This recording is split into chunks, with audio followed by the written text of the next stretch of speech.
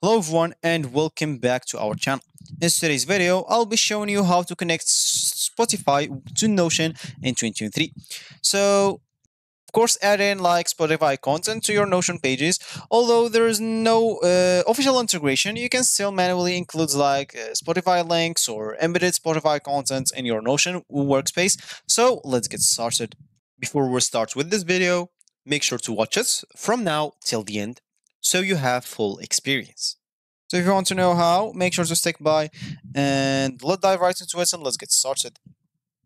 So first, let's start by opening whatever browser you're going to use to follow this tutorial steps with. Here in my case, I'm actually going to use the Brave browser, and of course in your case you can use any other browser that you could possibly have. Once you open that browser, make sure to go to this URL section and let's start by opening Notion. Go to this URL section, type notion.com, hit the enter button, and make sure to go and log into your account for yourself. And of course, if you don't have an account, you can simply go and hit the sign up, register, or get started to create your account. Follow the prompt and enter your credentials or informations like email and a lot of other stuffs, and you'll be able to create your account. Of course, you'll be able even to create your account or even log into your account with a Google account if you don't want to do through all or go through all the boring steps of creating or even logging into your account. Once you're done with this, of course, and make sure you will find yourself on this Get Started page. And from here, let's just go now and open a new tab and go to spotify.com and hit the enter button. Of course, again, here you'll have to go and log in into your account if you have an account. And if you don't have an account, make sure to go and create one. It's going to be pretty simple like Notion. And let's start from here. So, of course, yes, you can link Spotify to your Notion. Simply, you will have to find the share and embed section in any Spotify item and simply paste that link into an embedded block within the Notion. It's going to be pretty easy. So let's go to Notion as an example here and create a page, add a page, and let's just go and create a calendar. Why not? I don't know. Let's just create a calendar, go to a new database instead because we don't have any database. And here, let's just go to the Spotify, and let's just go to a random music here, like maybe this workout music. Click on it. And here, let's just go to this song as an example. Just click on this three dots and simply you'll have to go to this share, embed track, and as you can see, you can even change the size of it here. Like, let's just do this. Size should be like why not 100%? You can even change the color if you want to. So here you can show the code if you want to. So simply you'll have to go and copy it, go to Notion, go to add it to whatever page you want, and of course, and here as you can see, you'll be able to add like icon if you want to. Example, just put some music icon, and you can even add some cover if you want to. And of course, once you paste the link here, click on the enter button. As you can see, you'll find it right here connected to your Notion. If you click on it, you'll find everything here. Of course, if you click on the link right here, that will take you right away to the music. You can play it whenever you want.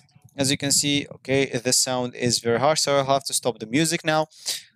And of course, this now will not work just with the songs. You can go and use it for playlists. As example, you can get this whole playlist, go to share, embed playlist, and here you can change the size, the color again, and copy the code or copy everything here. Go to Notion again. Let's just do this for, we are going to listen it on 5th July on Wednesday. And here we can go and add this as a comment. You can even go and add this as a tag if you want to. Give it a title as an example, gym day as an example. And here we are. Once we click on it, we'll find our playlist here. Once we click on it, we will be able to access it and we'll be able to hear everything. And of course, if you don't want to get this whole things, you can delete them. Make sure to let just this URL section if you want to, because that's the important thing. As you can see, if you click on it, it will still open our playlist here. So let me just go and close this, delete this page as an example. And of course, other than that, you can do a lot of other stuffs in Notion. Of course, so let's start like as an example, what to use Notion for.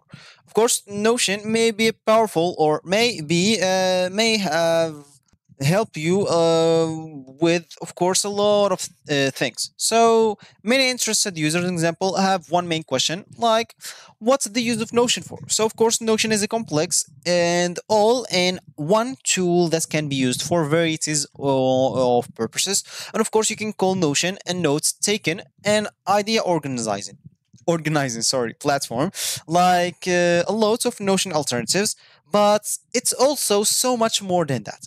Of course, for instance, you can use Notion to take notes, as an example, track your progress, create a mood board for art, and organize project details. And of course, loads of Notion shortcuts can expand its functionality even further.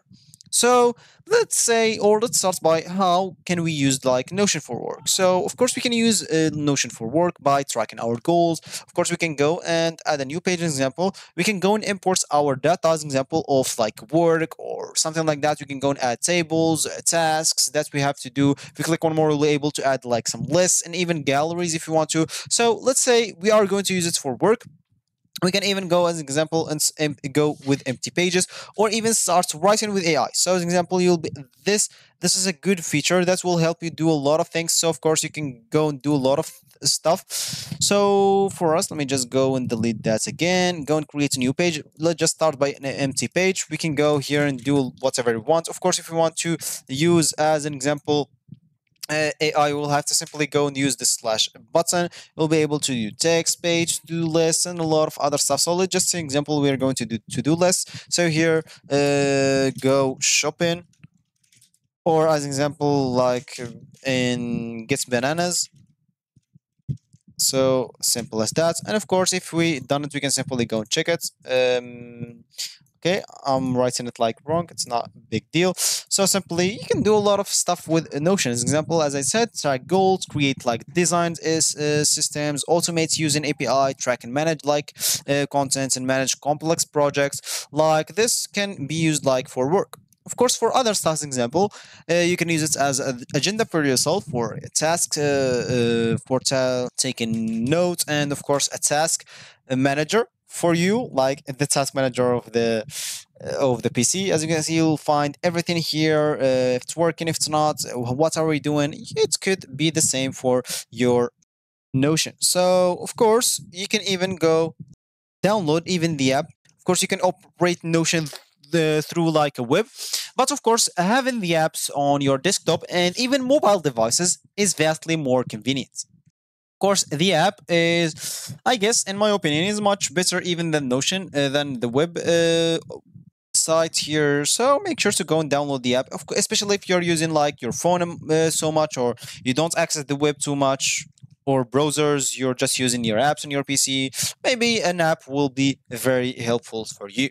You can even go here to settings and member as example and invite people to see your pages, your task lists, your a lot of other stuff that you did here. You will be able to add people to see it if you want them, and you can even give them permission to change to make some changes if you want someone like to do this for you. Like you can, as I said, use it for work. So you're a boss, you can do you can send link for like workers in your company to do the work for you.